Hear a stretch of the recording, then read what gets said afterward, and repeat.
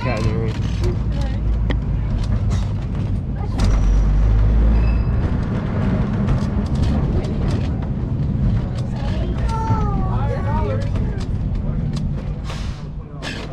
Our office is just right around the corner there. Well, we leave as often as we need to. Yeah. Okay. What do you need on here? If you're gonna... Oh, okay. Well, once you get on, and then you get checked your bicycle when you get back.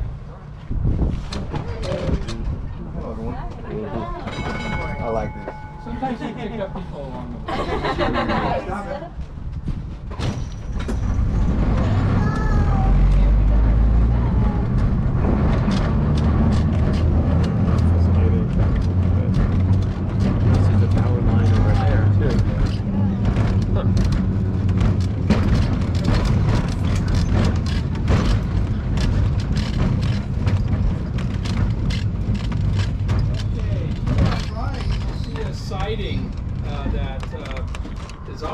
It actually has an overhead wire that's powering this trolley right now. This is the best example we have of the type of freight service that the Yakima Valley Transportation Company has. Our connection to the main line is actually at the end of Pine Street, where our track actually goes into the yard there, which the Union Pacific had. But now it's BNSF. But if BNSF had a boxcar and Bi-Mart wanted to boxcar full of refrigerators, we can actually pull it up to these doors right here. See, in the other building they had the doors covered up, so which happened to be boxcar. So did the freight trains run on electricity too? Is that why the power line's over there? Mm-hmm. Okay. Yeah. When we get back, we'll go into the car barn and you can see all the other the locomotives and the other trolleys.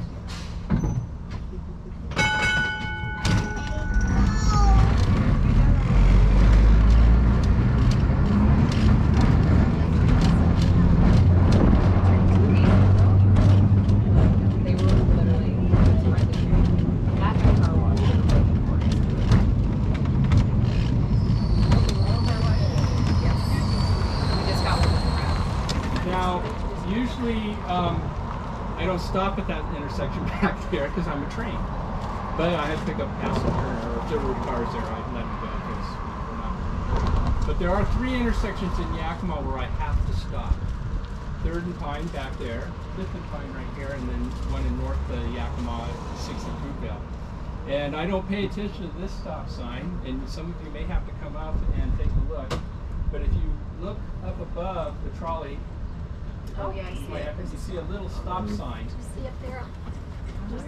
Up at the wire at the top, if you spin down. Oh, yeah, that's my stop sign. Yeah. So you want? Did you see it? Oh yeah, I can see it from here. I just need to move forward a little. See it? Yes.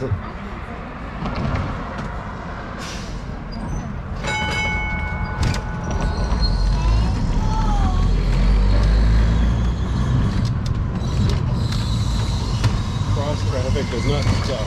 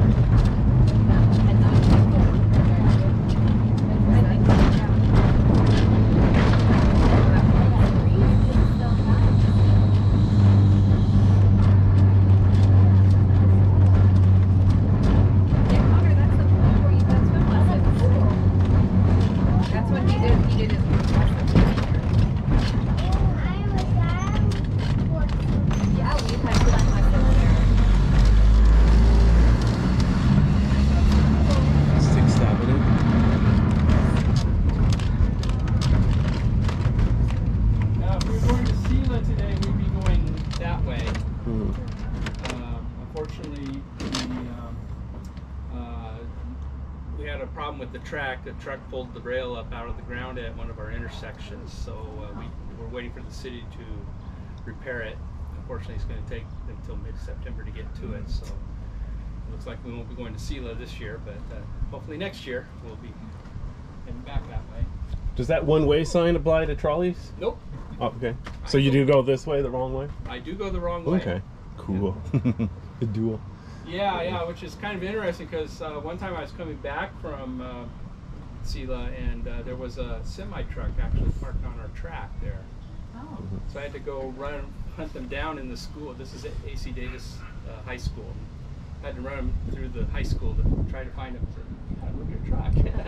You're parked on a track.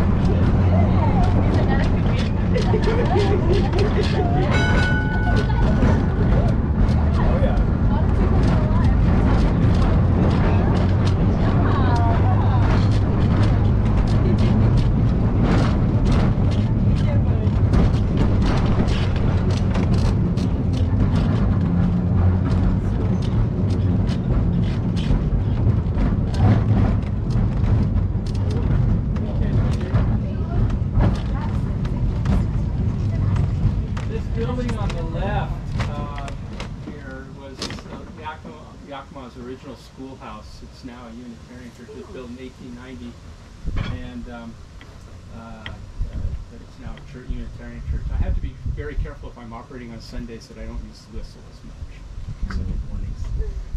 One time I forgot, and the Lutheran church one block away, they called the Trolley Museum and said, "Hey, we heard the train during our service," and oh, sorry. Well, luckily they were fans, so it didn't matter.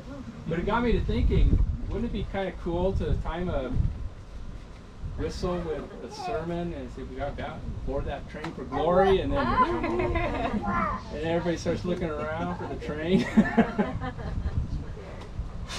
But